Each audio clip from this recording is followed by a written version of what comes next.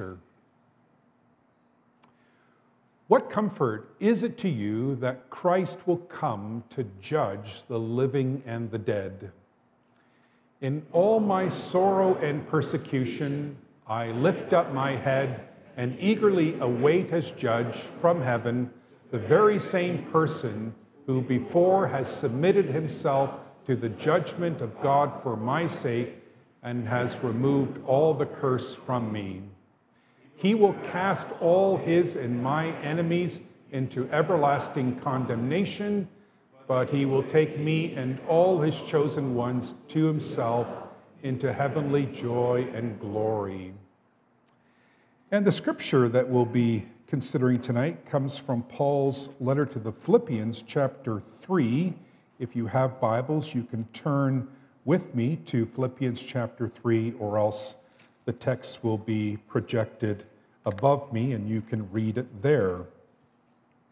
Philippians chapter 3, and we're just going to read verses 20 and 21. Philippians 3.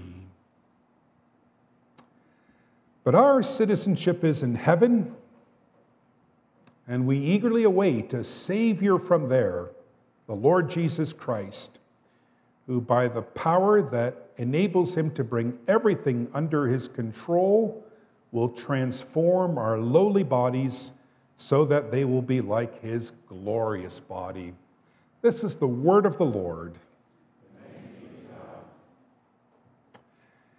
Jesus will come to judge the living and the dead. This is one of those key articles in the Apostles' Creed, a very foundational doctrine, so important for all of us as Christian believers to affirm. Jesus will come to judge the living and the dead. I want to ask you tonight, is this good news? When you think of the good news of Christianity, do you think of this line, he will come to judge the living and the dead? Is it enjoyable to meet with a judge? Well, it all depends on whether you're guilty. Do you believe that you're guilty before God tonight? Do you believe that you love God with heart, soul, mind, and strength? Do you love your neighbor as yourself? If you're like me, I believe I'm guilty of failing to love God as I ought and negligent of loving my neighbor as I ought. I remember being a young boy. I was raised in a Christian family. I was exposed to biblical teaching, being quite fearful of the return of Jesus. I had images in my mind that were informed by Scripture. You could think, for example, of what John says in Revelation 1:7. He will come on the clouds and every eye will see him. And if there was ever some kind of weird cloud formation in the sky, I would think, Jesus could be returning, and I don't know if I'm quite prepared to meet him yet. How do you feel about the return of Jesus to judge the living and the dead? I find it quite interesting that in the Bible, the return of Jesus is often presented as good news, often presented as something to which believers should look forward to. And this is something we find in our text tonight in Philippians 3, 20 and 21, where the Apostle Paul says, we eagerly await from heaven a Savior, the Lord Jesus Christ. And that's language that the Heidelberg Catechism, in fact, borrows in the very answer that we read together a moment ago. We eagerly await from heaven the very same person who has experienced the judgment of God in my place. In fact, the Heidelberg Catechism says, in all of my sorrow and persecution, I lift up my head and eagerly await the Lord Jesus Christ. And at the time when the Heidelberg Catechism was written, a lot of people were experiencing sorrows and persecutions. Life expectancy was not very high. Protestant Christians, and for that matter, Christians of other stripes, experienced a lot of persecution. Some of you might be familiar with the name Martin Luther, a prominent reformer from the time of the Reformation. He had to hide for 8 months in the Wartburg Castle. Caspar Olevianus, who's one of the authors of the Heidelberg Catechism, spent time in prison. Zacharias Ursinus, the other author of the Catechism, had to flee his hometown. These were people who experienced a lot of sorrow and a lot of persecution. And for them, part of the good news was the return of Jesus, and they could lift up their head and look forward to his return. I wonder tonight how often you think about the return of Jesus and how meaningful that is for you. If I'm going to be honest with you, I don't think about it often enough. Why is it that I don't think often about the return of Jesus? And why is it that perhaps you don't think often of the return of Jesus? Well, I suggest that it's because we live in a very decadent society. We live in a society where there's very little overt persecution. We live in a society of abundance. We live in a society where life expectancy is quite high, where we have hospitals to care for us when we're sick, all kinds of people to attend to us when we experience problems. And so our minds often don't go to the good news of Jesus' return. And yet when you read the Bible, you discover that the return of Jesus is a very important event.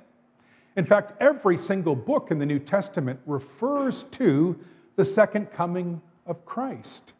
In fact, the return of Christ is the completing work of Christ. It's what crowns all of his work, because Jesus is the one through whom the whole world was made. Jesus is the one through whom the whole world is redeemed. And Jesus is the one through whom the whole world will be restored. At the very beginning, he created this pure creation, and in the end, he will have once again a pure creation. It's the crowning work, we could say, of the work of Christ. And so it is important for us to pay attention to the return of Jesus. And in the time we have together, it won't be that long, I want to pay attention to three things: the nature of Christ's return, the timing of Christ's return, and the promise of Christ's return. Let's begin with the nature of Christ's return. In the year 1932, there was a large number of Presbyterian ministers who signed what was called the Auburn Affirmation, in which they said that the visible bodily return of Jesus is just a theory. And I want tonight to disabuse you of any such notion, and I want to claim that, in fact, the return of Jesus is personal, visible, and glorious. And I'm not going to spend much time on them. We'll go through these three things very quickly so we can spend more time on other things tonight. But it is, first of all, personal. It's not a metaphor for something. Jesus himself will return personally. And if you remember the account of his ascension into heaven, as it's narrated in Acts 1, you have these two men dressed in white, presumably angels, who say to the disciples, "This same Jesus who was taken up into heaven will return in the same way you saw him leave." Jesus will return personally. Secondly, Jesus will return visibly. This is accented in numerous texts in the New Testament. One of them I already mentioned, Revelation 1:7, where John says, Jesus will come on the clouds and every eye will see him. It is a personal and visible return. And then thirdly, it is a glorious return. Jesus, of course, over the course of his life, suffered immensely. His suffering culminated with his crucifixion. The Apostle Paul in Philippians 2 says that when Jesus died on the cross, he was emptying himself. He was pouring himself out as a sacrifice. He was made a nobody. He took on the form of a bondservant. He was obedient to death, even death on a cross, abject humiliation, but then he is glorified. He is risen and ascended. He's seated at the right hand of God. He's reigning over everything. But the full glory of Jesus will not be apparent until his return. Numerous passages speak about the return of Jesus in glory. Titus 2, verse 13 is among them. Speaks of our blessed hope, the appearing of the glory of our great God and Savior, Jesus Christ. Well, let's now move on to the timing of Christ's return. And there are a number of passages that suggest that Jesus is going to return soon. In fact, Jesus himself in Revelation 22 says, "I am coming soon." You can find numerous passages in the New Testament that seem to suggest that Jesus was going to return in the lifetime of the apostles. There are also passages that suggest that the return of Jesus is going to be delayed, that it's going to be a long ways off, and there are parables about this. You can think, for example, of the parable of the 10 virgins, where we have a line about this, about the bridegroom. Jesus says, this is Matthew 25, "The bridegroom was a long time in coming, and they all became drowsy and fell asleep." This is a parable about the return of Jesus that suggests that it will be a long way off, and that in the course of the delay of the return, people will become drowsy, which is why you often have a summons in the New Testament to be watchful and awake and vigilant, because Jesus is returning. And then there's a whole host of passages which make clear that we don't know when Jesus will return. Mark 13:32, "But about that day or hour," this is Jesus himself speaking, "no one knows, not even the angels in heaven, nor the Son, but only the Father." Well, how do we put all of this together? What do we make of those passages that seem to suggest that Jesus is coming soon? You might know tonight that there's a whole host of Bible scholars who believe that Jesus and the apostles were mistaken and thought that the return would happen sooner than it did. There's one famous New Testament scholar by the name of C.H. Dodd who believes that the Apostle Paul changed his mind 3 times about this. And if you read the earlier letters, 1 Corinthians, he seems to think that Jesus will return in his lifetime. By the time you get to 2 Corinthians, he's a little ambiguous. And by the time you get to Philippians, he's quite sure he's going to die before Jesus returns. Well, I'm not sure that the apostles were wrong or that the apostles changed their mind. But then how do we make sense of those passages that speak about the nearness of the return of Jesus? Well, here's how I think we should understand them. That every significant event in the life of Jesus has already occurred. His incarnation, his becoming human, his death on the cross, his crucifixion, his resurrection, his ascension. Every significant event has already occurred but one, and that's his return. And so if you think of the progress of redemption as train stops for the train, there's only one stop left, only one significant thing for Jesus still to do, and that's for him to return. So the return of Jesus is near in that sense that we're not expecting anything significant to happen in terms of the work of Christ before he returns. Now, what is the significance of us not knowing the day or the time? You should know that there have always been Christians, it seems, who predicted the return of Jesus. The Jehovah's Witnesses have done this several times. And if you knew when Jesus would return, it would change how you lived, right? If you knew Jesus was going to return this coming Wednesday, it would probably affect what you did Monday, Tuesday, and Wednesday. For example, I would not cut the grass. I would not pull any weeds. I would not go to the gym. I really don't go to the gym anyhow, so no big difference there. I don't pull weeds either, come to think of it. But what we find is that not knowing when Jesus will return, far from eliminating responsibility, actually elevates responsibility. And I want to read to you from Romans 13, where the Apostle Paul makes exactly that point. Listen to this. This is a passage, by the way, that speaks of the return of Jesus as something imminent and soon, but notice how Paul frames it. "And do this, understanding the present time, the hour has already come, for you to wake up from your slumber, because our salvation is nearer now than when we first believed, which is always true. It's nearer now than when we first believed. The night is nearly over, the day is almost here, so let us put aside the deeds of darkness and put on the armor of light. Let us behave decently as in the daytime, not in carousing and drunkenness, not in sexual immorality and debauchery, not in dissension and jealousy. Rather, clothe yourselves with the Lord Jesus Christ, and do not think about how to gratify the desires of the flesh.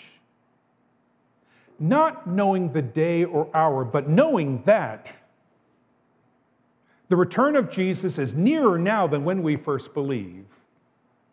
Far from eliminating responsibility, in fact, elevates responsibility. Now, before we move on, I want to engage one other passage in Scripture about this, where you had people who were mocking Christians because Jesus was not returning. And you may have had Christians in the early church who were expecting Jesus to return in their lifetime, and they began to be mocked. We find this in 2 Peter 3.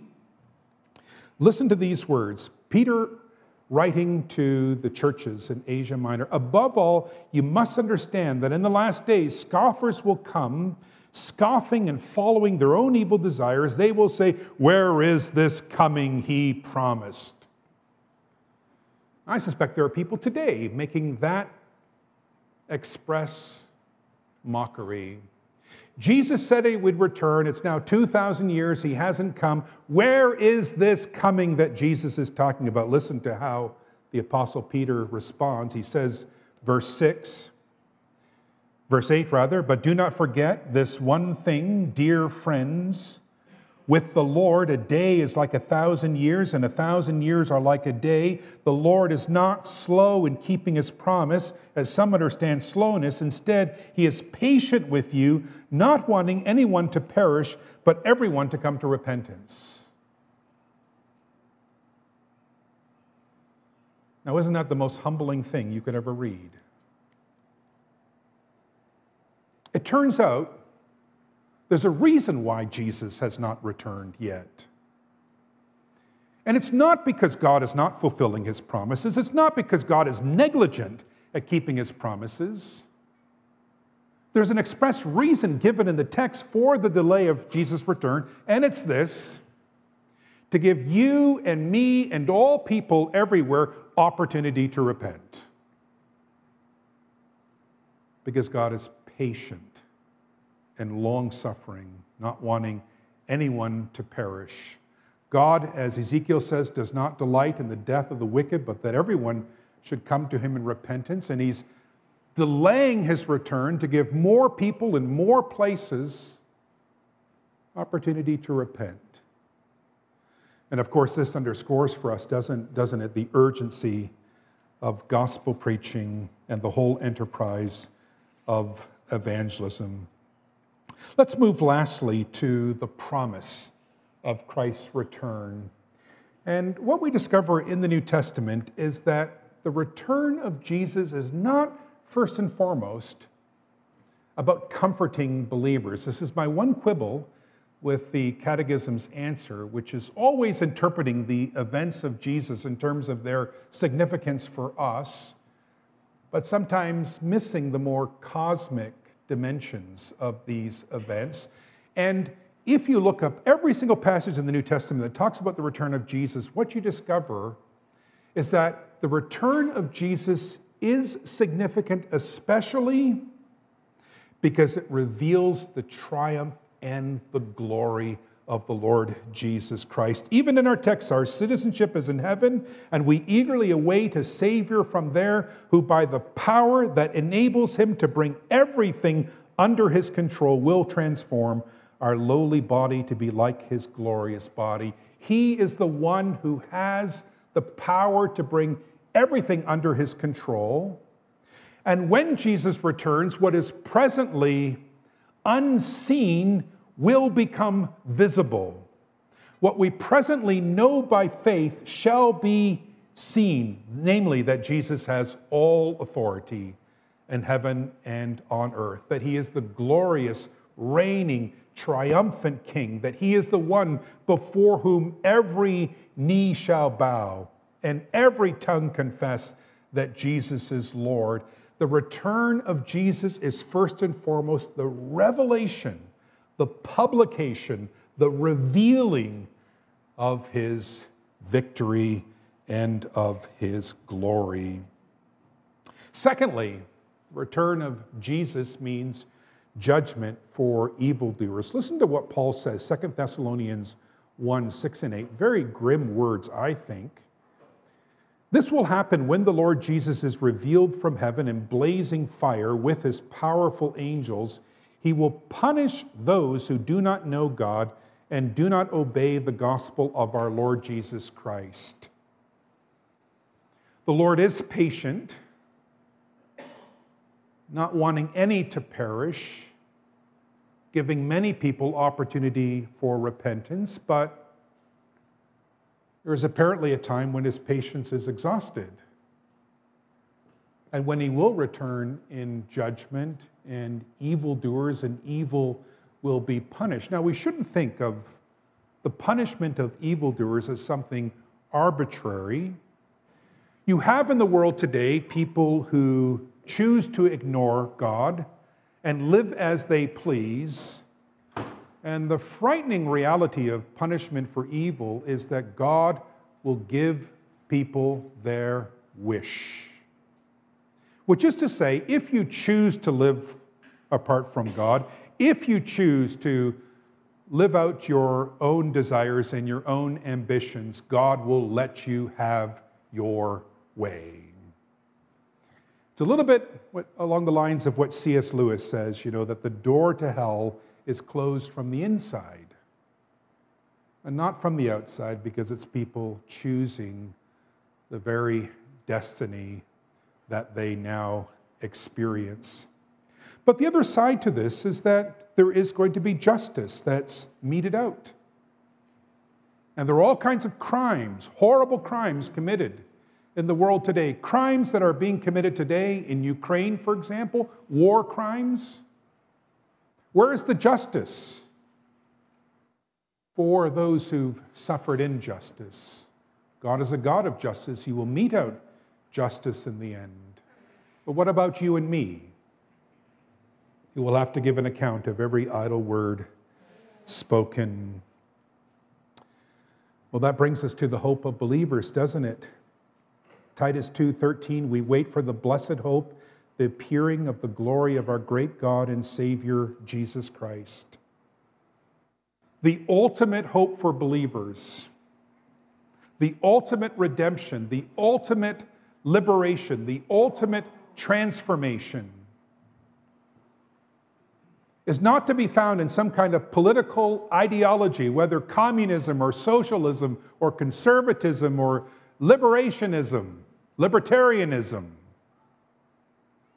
The ultimate redemptive force is not to be located in some political party, liberal, conservative, New Democrat, Green. The ultimate redemption is not going to be brought about by one particular denomination or one particular institution or one particular psychology or some kind of technology. There's ultimately only one hope for people in this broken world, and it is this: our citizenship is in heaven, and we eagerly await a Savior from there, the Lord Jesus Christ, who by the power that enables him to bring everything under his control will transform our lowly bodies to be like his glorious body. Jesus then will defeat all of his and our enemies, and the last enemy is death itself.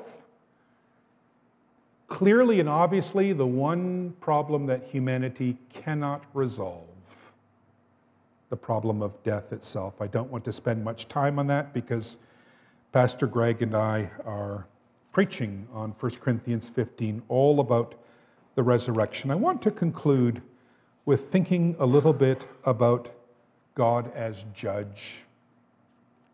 Now, I said at the very beginning, didn't I, that it's not necessarily something enjoyable to appear before a judge when you are guilty.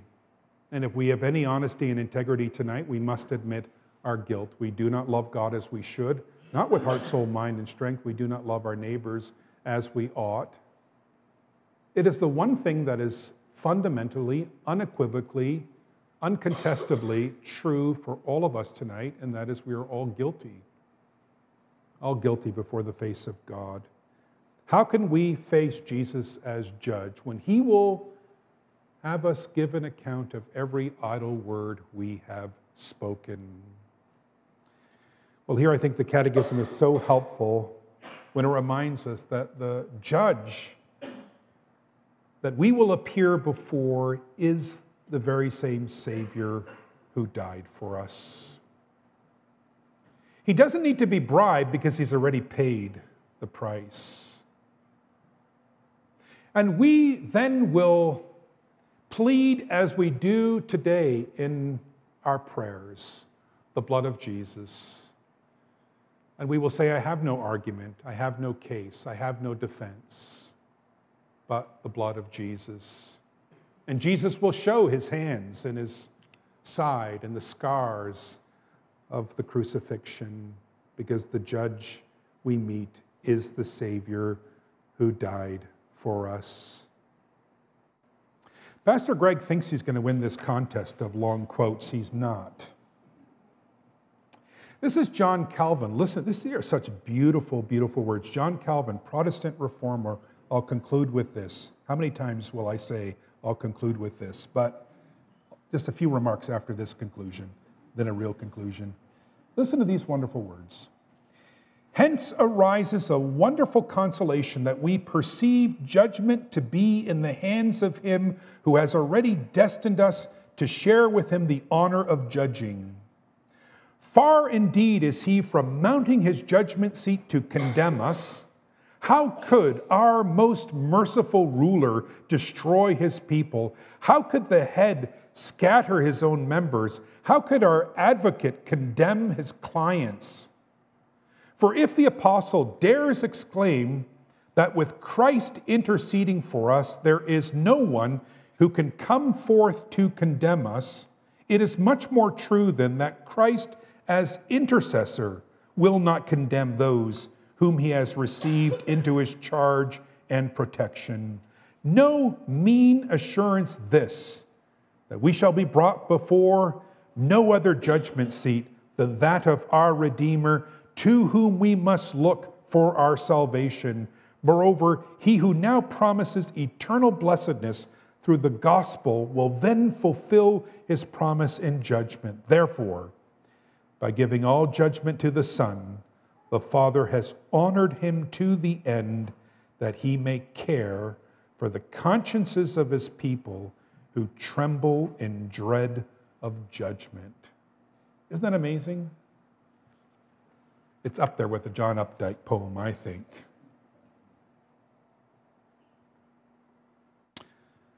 So the return of Jesus is mentioned in every book of the New Testament.